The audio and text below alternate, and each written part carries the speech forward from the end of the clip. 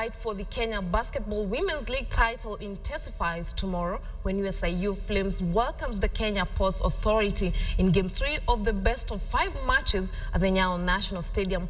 As it stands, the two teams are at a 1-all draw. The Flames won Game 1 last Saturday in Mombasa, but KPL leveled the series when they won on Sunday. Nairobi will host Game 3 and 4 and possibly 5, depending on how the third and fourth games go.